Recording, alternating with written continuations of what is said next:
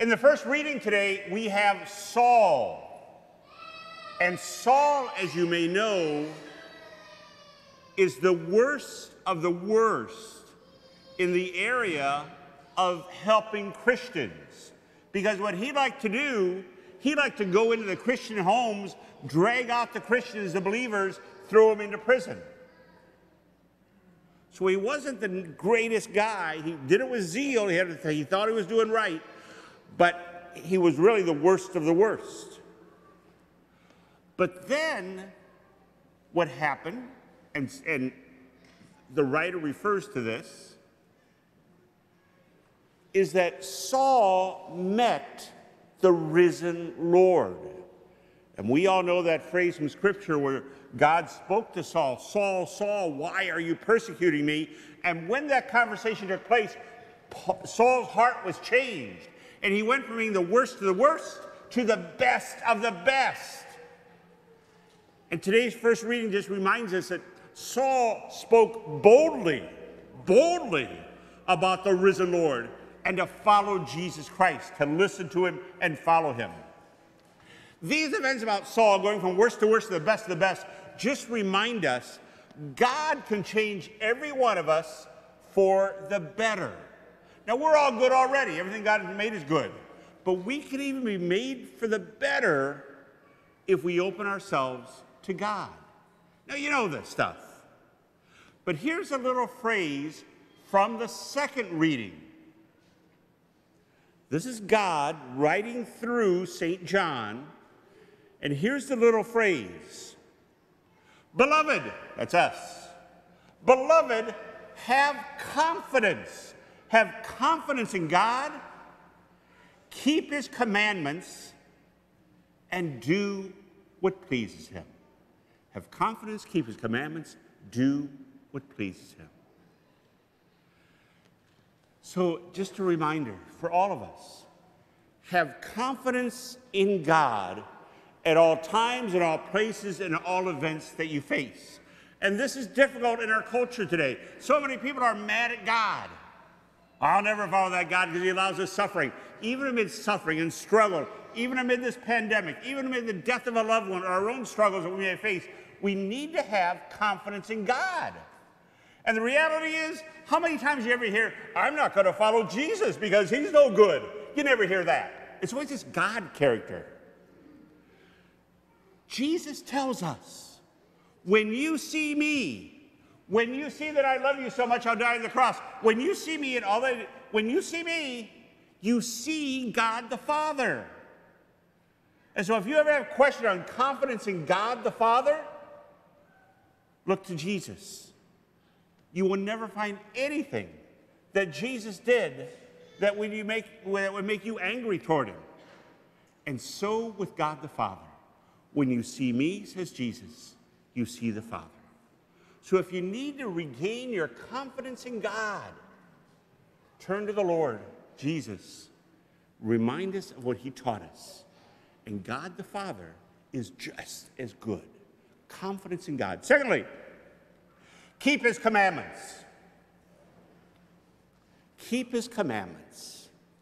This is, again, just good for us. At times, we can get sucked into the culture and take in the habits of culture or society, and it's not really the command of God, some of the stuff we're doing. Most common one, gossip.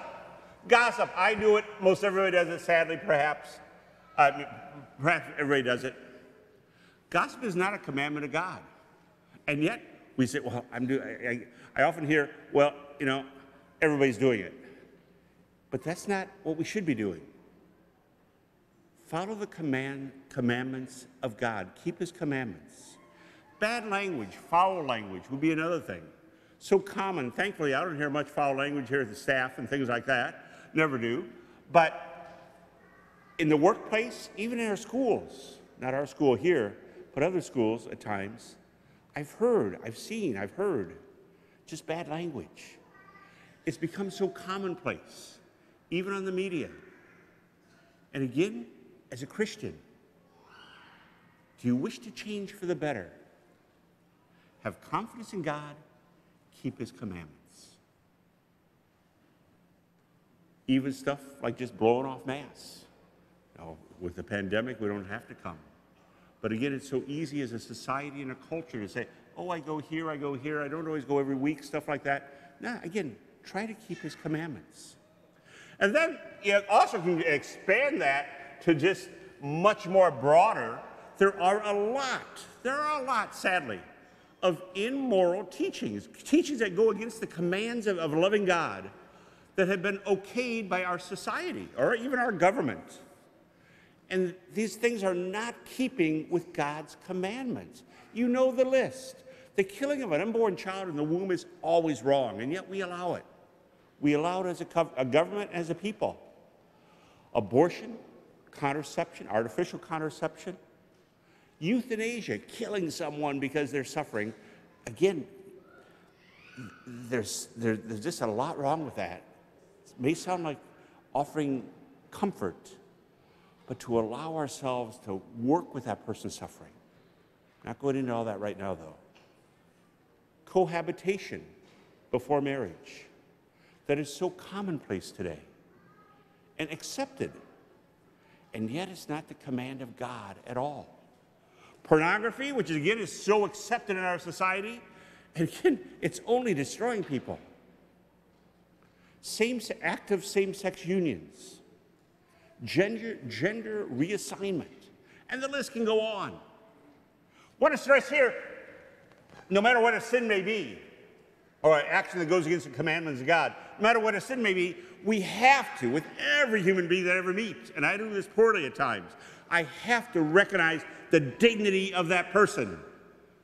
That person is a child of God. That person is important. That person deserves dignity. But I also have to proclaim, with prudence, love, and everything else, the truth of God that leads to love and that leads to life and to follow the way of God himself. God truly does know more than society at large. God does not have the fallen nature that we have. Finally, the third thing, have confidence in God, keep his commandments, and then do what pleases God. And what you're doing right here, this pleases God. You're coming to worship. I'd like to say that 98% of us, 98% of the time, for all of us, 98% of the time, we do good. We do things that please God. That is great. Keep it up. It's the darn 2% in most of our lives that we just have to keep dealing with. Those are our sins or our failures at times of not following God's way. Do what pleases God. Keep working on using the virtues, those good habits, those things we do to build up family, build up friends, following the way of God, that 2% work on. And finally, then the gospel goes into vine and the branches. And that basically says again, stay connected with God. We're doing it here. By worship and the sacraments, we're connected with his church, which he founded. And then we have personal prayer that works on a personal relationship with God. And then we have helping others in love. And that again is reflecting the presence of God and the Holy Spirit. And finally, as you look at all these readings, every one of these readings this morning, they mention the Holy Spirit in a direct or indirect way. And it's the Holy Spirit, as we get into this Easter season and we move toward Pentecost, it is the Holy Spirit that will really play a major part in our lives to be changed for the better. As Mass continues, just ask God quietly during this Mass, God, I give you permission. Change me. Change me for the better. Let me have confidence in God. Let me keep his commandments. Let me do what pleases God, and let me stay connected to Jesus. And finally, let the Holy Spirit do his work. If we make that prayer right now this morning, I believe we will start to see the fruits of God working in our life. Take it to heart as Mass continues.